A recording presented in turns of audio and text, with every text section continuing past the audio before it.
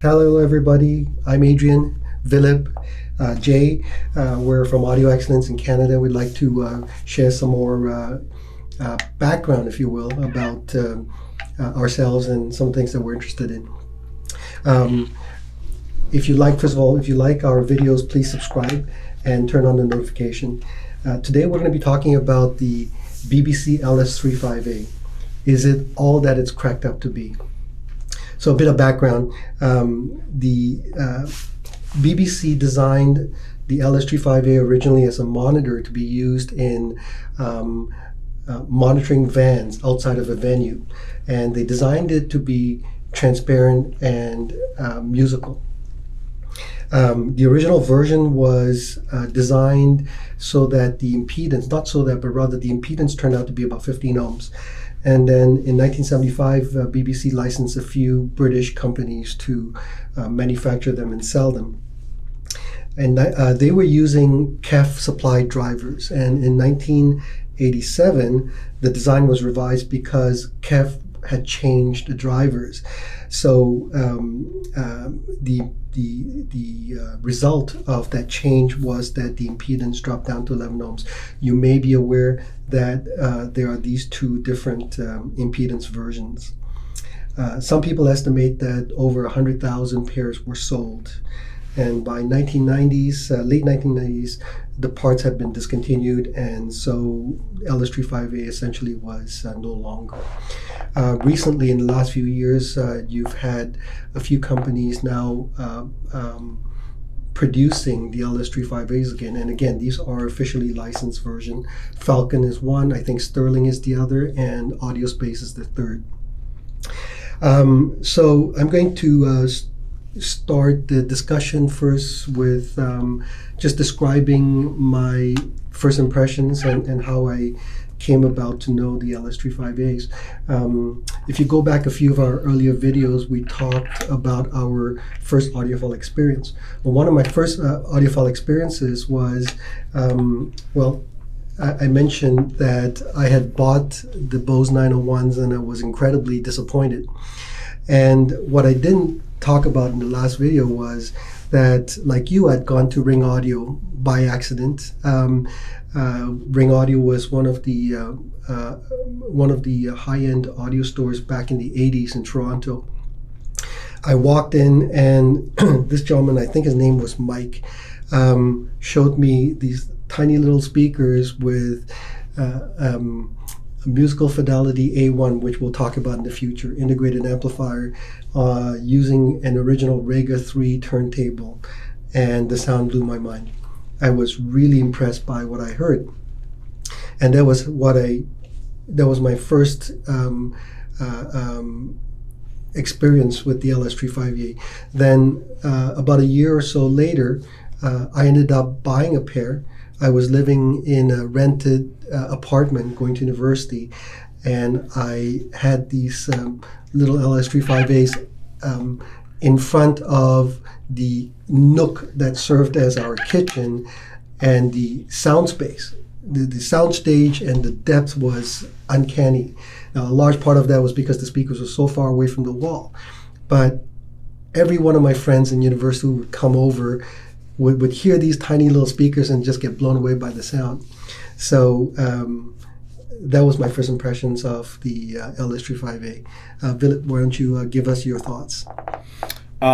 So the kind of things that I know about this speaker is that, and one of the reasons why there's so many of them made by so many different manufacturers, the BBC actually had a policy of not being tied down to one supplier. So every regional office from remote monitoring, they wanted to have a supplier that was basically in that area. And so lots of different manufacturers ended up making the speakers just so that the BBC would always have the same speaker from almost anybody, and it would sound exactly the same. So it was a consistency, and that's unheard of in the audiophile industry. So let's clarify. Are you saying that the drivers were supplied by various different driver companies? I'm not saying that, but KEF would supply the drivers, okay. But the cabinet manufacturer and perhaps some of the way the crossover worked or the components in that, they weren't all like specifically specified. You must have this capacitor, but this is the range. So some of the crossovers were a little bit different. But in any case, what happened is that you're in Surrey and you're in the BBC. You want to have the monitor. Instead of ordering it from London, you would order it from a local manufacturer, which might be Rogers, for instance. I don't know if that's the right one, but that's how it worked. So that's why there are so many different manufacturers. So of course, the one that I knew and the one I talked about in the last time was the Rogers LS3 5A. And I recently had, well, there's a friend of mine who is bringing in the audio space version of it, which is the first license, the newly licensed version. It has an official BBC license.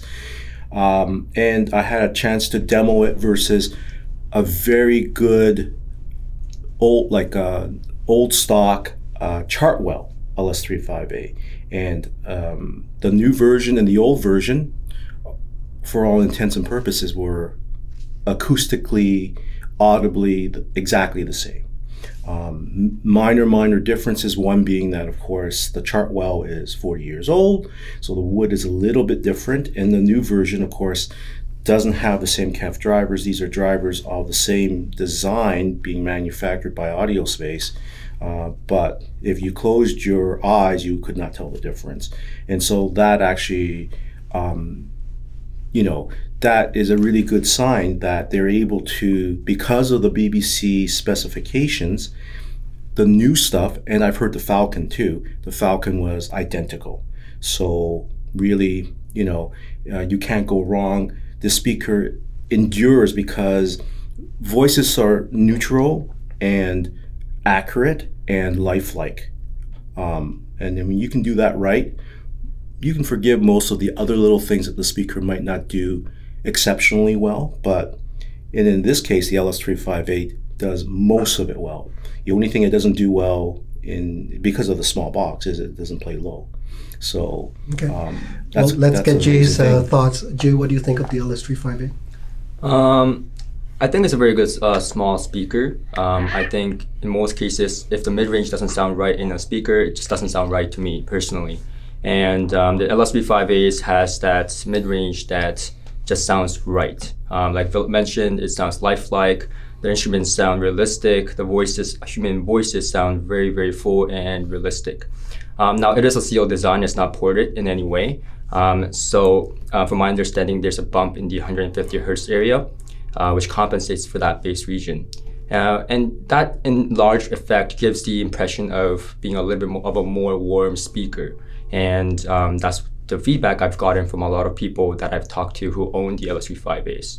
And so I think it's a very, very good monitor. And mind you, this LS3 5A was designed to be in a broadcasting van so that you can have it in a very confined space. It really picked up in the audiophile world because it sounds good. And I believe like upwards of 100,000 pairs were sold. Now there's different numbers on the internet, but the number speaks for itself is all I can say. Like Philip said, it may not do the low bass, but it has the impression of having that full body sound. The voices sound right. The high frequency extension is extremely coherent. So what can you ask for a small speaker like that? Now, can you get better speakers in the day and age? Sure, I mean, there's so many stuff out there these days, but you know, there's one of the legends out there, for sure. Okay, well, let's talk about the sonics now. So my take on the sound, as Jay mentioned, is that the mid-range is really quite nice. I to this day still like the speakers very much. It's not absolutely neutral in the sense, like if you were to look at the frequency response compared to, say, some of other speakers where they really make an effort to make the frequency response as flat as possible.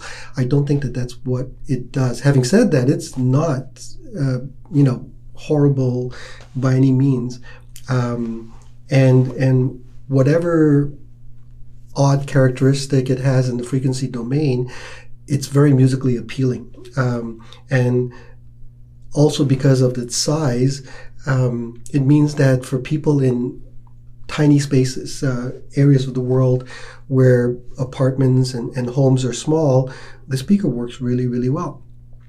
One thing to note, because of the impedance, 11 ohms and 15 ohms, a lot of people over the years have used tubes because tubes, for whatever reason, seem to work better with higher impedance loads. And synergistically, they seem to sound really nice also with tubes, at least for me. When I had my LS3 5As, they were Rogers. I was using a counterpoint SA12. It was, my gosh, all those years ago. And then subsequent to that, trying to remember, because I've gone through so many different things over the years. A pair of old quads, the old quad monoblocks. They brought me years, not years, but hours and hours and hours of joy. I really, really enjoyed those speakers. Philip? So one of my great all-time experiences was listening to LS3 5As with different levels of equipment. And I couldn't believe it because we tried something that was relatively inexpensive, and it was good. It was really good. The voices were great, right? And then we would gradually increase the expense of the cost of the equipment. So every time we put something better, and therefore more costly, more expensive, the speaker got better. It didn't seem to have a limit. And at one point back then, the speaker was about $700. I think that's what it sold for in the mid 80s. And we had a $5,000 amplifier, tube amp on it, and it was glorious. It played so big. We had it, of course, situated in the middle of the room, and it just totally disappeared. I never heard anything like it. It seemed to have really great extension all the way up to, I don't know, at least 15,000 hertz and up, because my hearing's not, the most extended, but I would say at least 15,000 hertz. And it seemed to have lots of warmth and bottom end impact, maybe not the ultimate in slam, but in those days it wasn't about that. So for me, that speaker, it was beyond what they expected. It was always designed for near field monitoring, and for a lot of people, that's how they use it. In fact, I sold a pair to a client who uses it in a bookcase. A lot of people use it in bookcases, and it sounds still great there because that's how it was designed. But when you bring it out into the middle of the room, it is that experience that is beyond what you can imagine. I mean, I can't put it too strongly, because there's lots of speakers that'll do that, but nothing at this kind of price range and for this kind of longevity. And the fact that it's being resurrected exactly the same, that says something. Jay? Well, in terms of the gear that you pair it up with, a lot of people prefer tube amplifiers.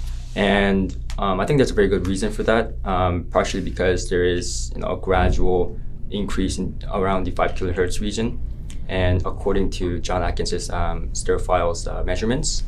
And tubes have that characteristic of being warm and luscious. So my luck with the LS3 5A really has been with mostly tube amplifiers. Now, with that being said, for whatever reason that I can't explain, because not everything in audio is measurements and explainable, we've heard it with a very powerful transistor amps, and that seems to work well with it as well. So all in all, it is a small speaker. It seems not complex, but it is a complex speaker. I mean, the edge diffraction has been taken care of with those little rings. That I always wondered, why is there like a square on the tweeter, right? And I found out yesterday during research that it was for edge diffraction. So in many ways, it stands its time, and it may not be the most convenient speaker, because now you have to find this tube amplifier that has a 15 ohm. Do you go with 11 ohm, 15 ohm? And Philip, I'm sure, will help you with that because he's the expert in that regard. But there's so many speakers. That something that we didn't mention is that there's so many speakers out there that has been based off the LS3 5A, and that's I'll say. I mean, JR Acoustics, KEF LS350 has been based on the LS3 5A, the legend of it, which has been very popular. So that just speaks for itself. It's Harbeth mini speaker has been based off that speaker. Okay. So to sum up, the question was, LS35A, is it all it's cracked up to be? For me, yes. There's a reason why it has its legend.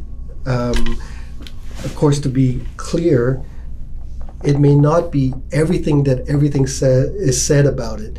In other words, it's not a David and Goliath kind of situation. It's not going to kill a big speaker where bass is concerned, but I don't think anybody really says that. However, if you are looking for a good bookshelf speaker that's ironically enough still current after all these years, and something that has tradition and history, LS35A may just do it for you. In the store, we carry the audio space, as Philip mentioned. I believe the other manufacturers, Falcon and I think Sterling as well. I could be wrong, but check. We've had the Falcon in here. Yeah, so. yeah. If you have any questions about that, just email us. You can contact us. The information will be at the bottom here. And let us know if you have any feedback, comments, and so on. We appreciate it. Thanks very much.